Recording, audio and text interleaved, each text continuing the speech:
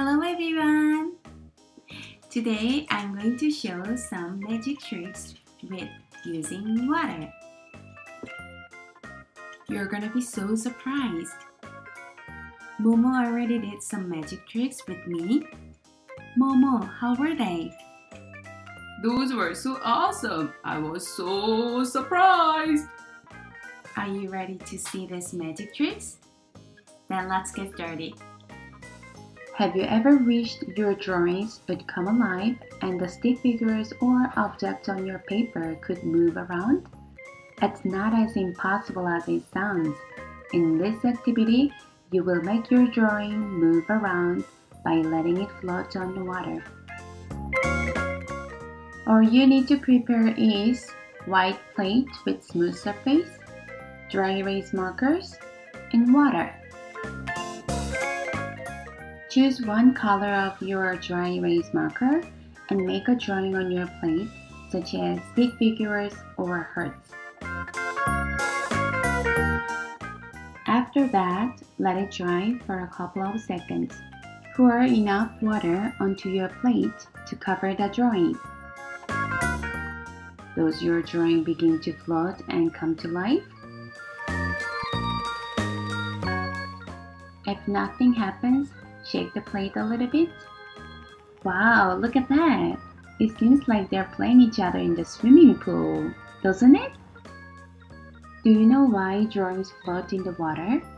Dry erase markers are made of alcohol, color pigments, and release agent. To put it simply, alcohol plus oil paint. So alcohol quickly evaporates and oil paint doesn't mix with water. So if you pour the water on the plate, the drawing floats. You can do extra activities such as make drawings with different colors of a dry erase marker.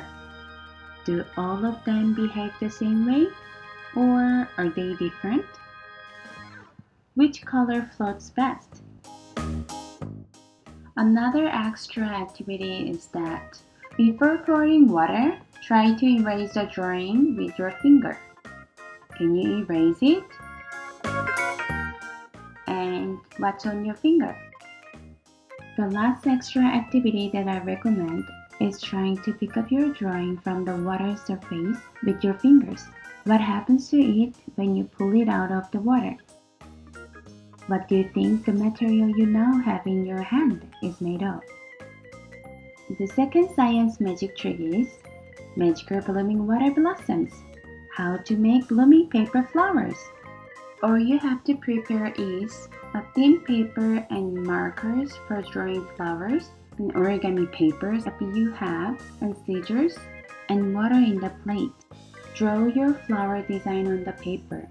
Draw out a circle, and draw some petals of the flower around the circle. Next, I'm going to color in the flower using some markers. You can also use coloring pencils.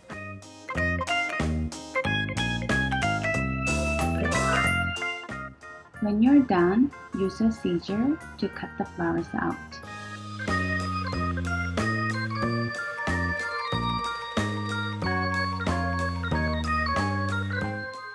Next, we need to fold each petals over into the middle of the flower.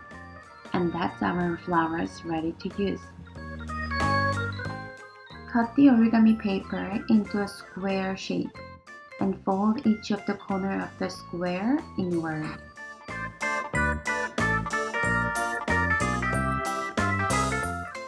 Place the flowers in water. As you can see, it magically opens up and starts to bloom. Pretty cool, huh?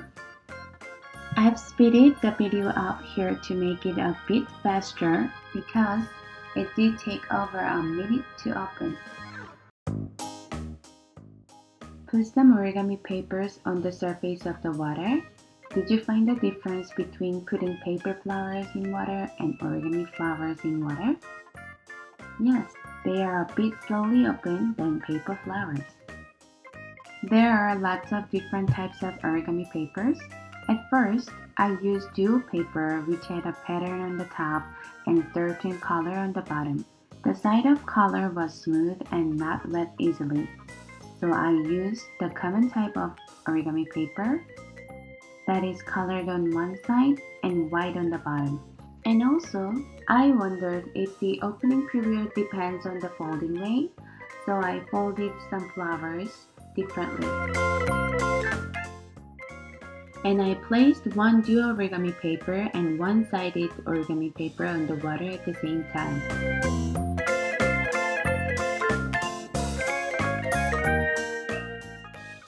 Can you see which one bloomed faster? Do you know why the petals that were folded open when they touch the water? It's because paper is made of fibers of cellulose from wood pulp. When you folded the paper, you squeeze the fibers, compacting them on the inside of the fold. As water sucked into the paper, it caused the squeezed fibers in the paper to expand. The swelling fibers pushed outwards, unfolding the paper. The origami papers overlapped a lot, didn't bloom well. The last science magic trick is leak-proof bag. All you need is zipper bag, water, and pencils. Start by sharpening the pencils. Make sure the tips are sharpened to a point. First, fill the bag 1/2 full with water and then seal the bag closed. Once you seal the bag, what do you think is going to happen when we poke pencil through? Do you think it will burst the bag and water will go everywhere? Push the pencil through the bag. That's one pencil you can see clearly inside the bag. And here it comes the other side and no water anywhere to be seen. So what's happening? Well, the bag is made out of plastic and plastic made out of polymers. Polymers are chain of molecules which are flexible and tough. What happens when you poke the pencil through is the plastic hugs around the sides of the pencil, creating a watertight seal, preventing any of the water from leaking out of the bag. I also can draw a dartboard on a zipper bag, do the darking with using pencils or skewers. Did you enjoy my video? Yay! If you want to see more videos, please take a look at my channel, Hyekids.